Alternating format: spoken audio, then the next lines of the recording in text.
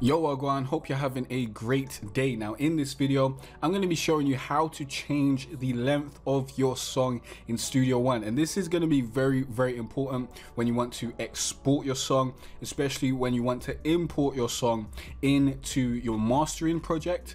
And it's just going to make life a whole lot easier. Like if you don't do this, you're going to need to cut off half of your song or however much time you've got left over in your mastering projects and all that sort of stuff, which is stuff that I was doing before I figured this out. So I just want to give you this information so that you can speed up your process and change the length of your song as you probably want to do. If you don't know who I am, I'm Jay Cartere from jaycartere.com, teaching you how to be better at music, online business and online marketing. And this is the #1 spot for musicians and creatives that don't want to be starving artists. So if that sounds like you, click that subscribe button and check out the rest of the content on the channel because you will love it here. Now let's get straight into this, shall we?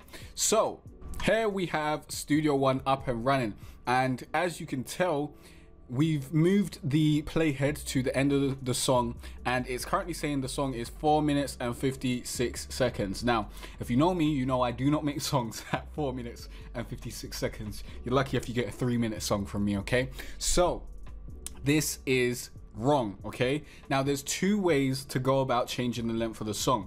The first way is to just set up your song with the right amount of time in the beginning, and the way you do that is you look at the length of the beat that you're importing into Studio One. But if you're producing your song from scratch in Studio One, then you won't know exactly how long your song is going to be, and you'll need to change it later on down in the line. So first I'm going to show you how to retroactively change the length of your song while you're in the project, and then I'm going to show you how to start a new project and change the length of your song so that it's what you need it to be and you don't have to retroactively change it, okay? So in order to change our song length, first we need to decide how long we need our song to be. Now usually you'd have a beat in here.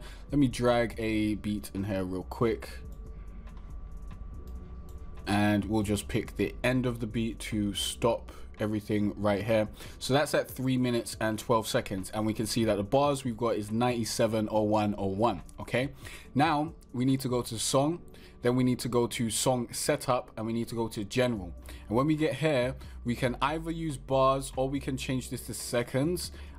I'm unsure if changing this back and forth changes how long everything is, but let's first go to seconds and we'll change this to 3 minutes and 12 seconds. And in order to do this, you can scroll up on your mouse wheel, or you can click and drag this up and down to get to the right number. You can't double click and change the number. That's just not available. You gotta, scroll up and do all that sort of stuff.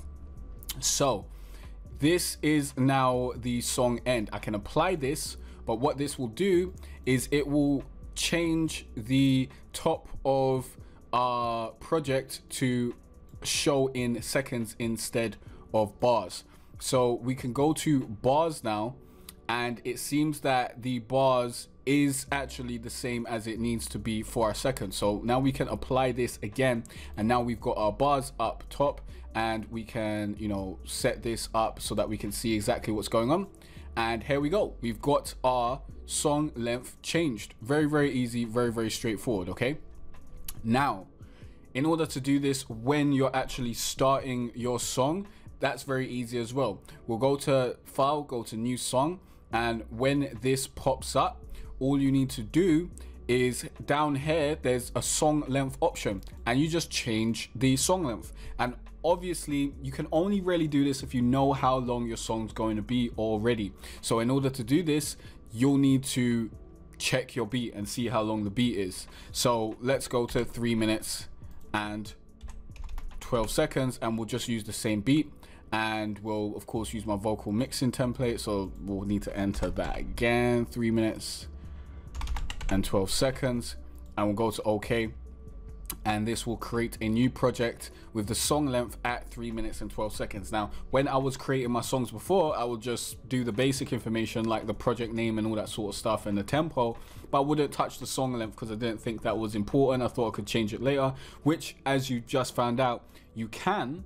But if you can change it at first and you know what beat you're going to use, you might as well do that to just get everything set up the way you need it to be as soon as possible without having to edit it down the road.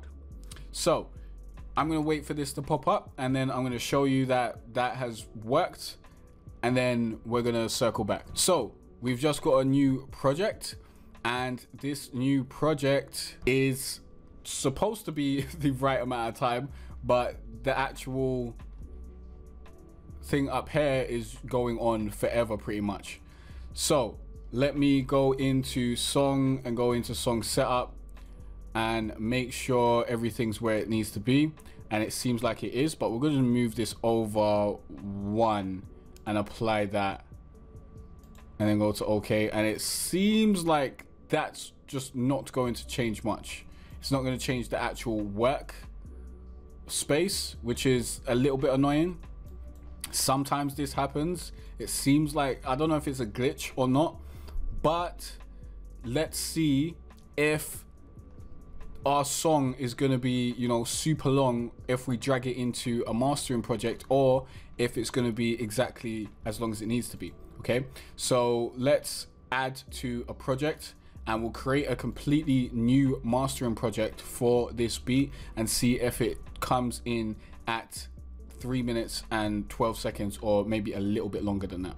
So let's click OK, update mastering files, and as you can see, it's actually exporting of 3 minutes and 12 seconds. So that means that the song is 3 minutes and 12 seconds long. We really don't even need to go through this whole process, but I just want to show you to make sure that you see that everything's working exactly how it's supposed to. So I'll let this finish out and we'll see what's up. So here we are, and as you can see, 3 minutes and 10 seconds, 3 minutes and 14, I guess, as we did move it up like 1% of a bar. I don't know exactly what measurement we moved up, but it was like 1.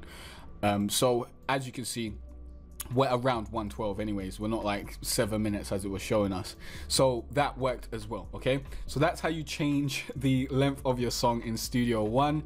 My question of the day for you is, how long are your songs usually? Let me know, because I think that's very, very interesting. Like, I like to make short songs, like no longer than 3 minutes 30 seconds, no 4-minute songs or anything like that. I only do 2 verses. Let me know how you make your songs. I'd really like to know that. And if you've got any questions or any other tutorials that you want me to make, please leave those in the comment section down below. And since you made it to the end of this video, I do have a special gift for you.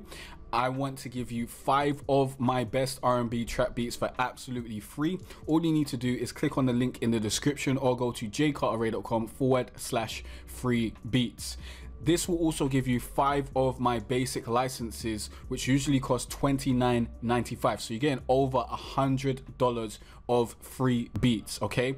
And with these beats, you can upload your song to Spotify. You can make money from your music. So definitely take advantage of this opportunity before it goes away, okay? In the next video, you'll learn more about music, online business, and online marketing.